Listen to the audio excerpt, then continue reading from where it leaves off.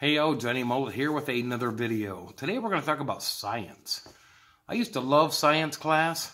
It was my favorite class in school. We used to do experiments, and we used to repeat those experiments over and over again to verify that they are facts. And that's how science works.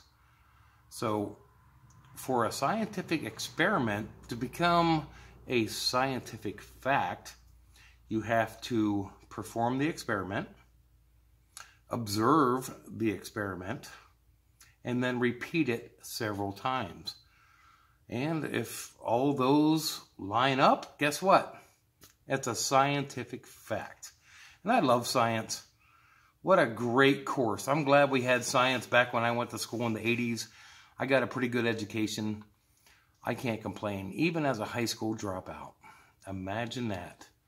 But anyway, science is a very popular word today. A lot of people throwing this word out about the coronavirus and the steps you should take to protect yourself and protect others because of science. Well, I am not a scientist. Let me put that out there. I am not a scientist. I am not a medical expert or a doctor of any sort. So let's take that and jot it down, because this video means nothing. Nothing at all. You know why? Because I don't have the credentials on my wall stating that I am a scientist or a doctor. Okay? But I'm going to do a scientific experiment. I love scientific experiments. Without scientific experiments, science would not exist. So, what we're going to do is we're going to take an experiment and we are going to repeat it. We're going to observe it. And technically, now I don't have a lab coat and this is not a lab. Okay? Hear me out. This is not a lab. I don't have a lab coat. I'm not a scientist. But we're going to do a homebrew scientific experiment. According to the CDC and certain medical professionals, I'm not going to say any names and get into the political game because I'm not a political person. But these certain people say, and not just one person, I'm not single, I'm talking about governors and mayors and, leaders and all kinds of, business owners even, stating that, we should follow these certain guidelines about wearing face masks. Now, here I understand if you have a mask on, right now, I can breathe. It's not the best breathing in the world, and if I got glasses on, they're going to fog up. But if I'm going to sneeze right now, are you going to sneeze into the mask? No, you're going to achoo. You're going to, come on, seriously? Are you going to sneeze into your mask? And if you're really going to sneeze in public, you're going to, especially today, you're going to try to hide it or snuffle it or whatever. So, granted, if you have a mask on your face and you sneeze, really, even a big bad, sneeze or a cough, whatever comes out, you're going to get some particles, but most of it's going to stay contained. So you have to agree with that. That is a scientific fact, that this will protect splatter, blah, blah, blah. This is why doctors and surgeons wear these type masks. The reason they wear them is when they're doing surgical procedures, they don't want spittle or any kind of bacteria entering that other person. So, that's a fact. So, we're going to do a scientific fact with a OSHA-approved oxygen meter.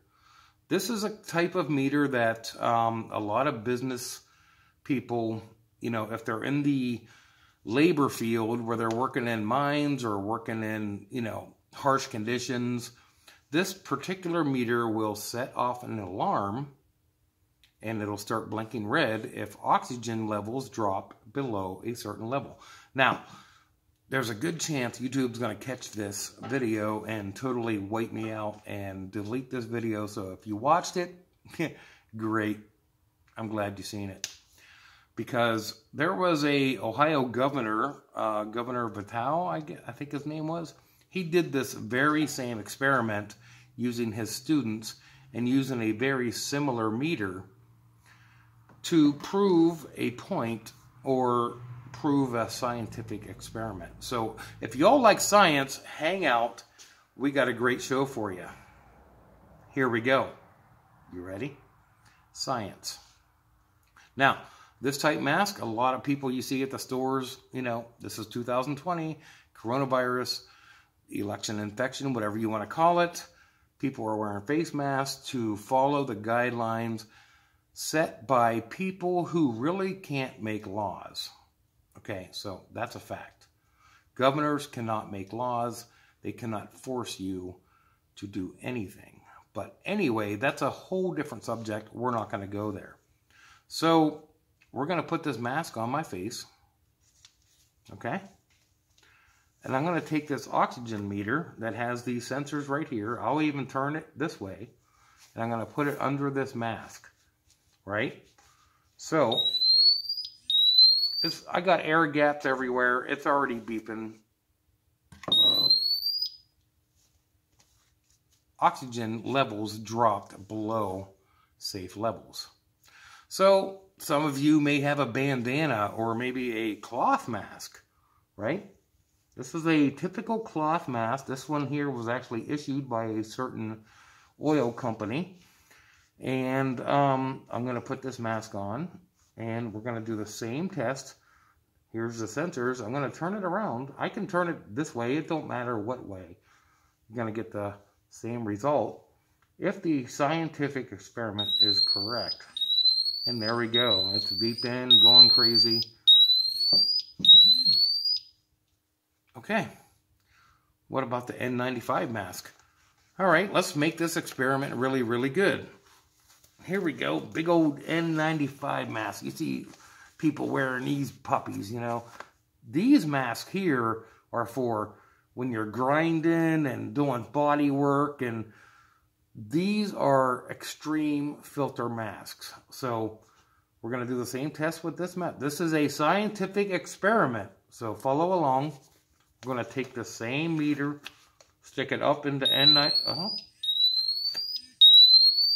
Okay, what if I take the meter and not talk? I'm not going to talk. I'll even take the most popular mask. That messed them all up.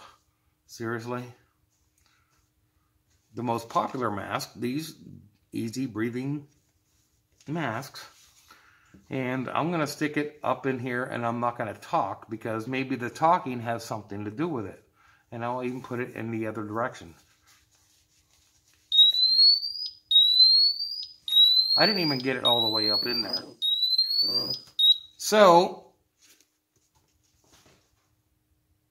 according to what I've learned with my education and my science class, if you take an experiment and you observe it, you verify it, you repeat it several times, it's a scientific fact.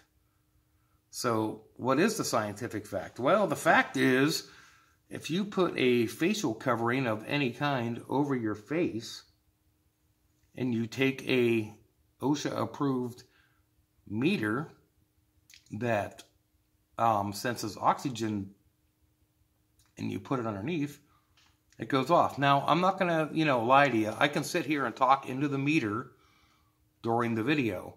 I can, say hello, hello, hello, and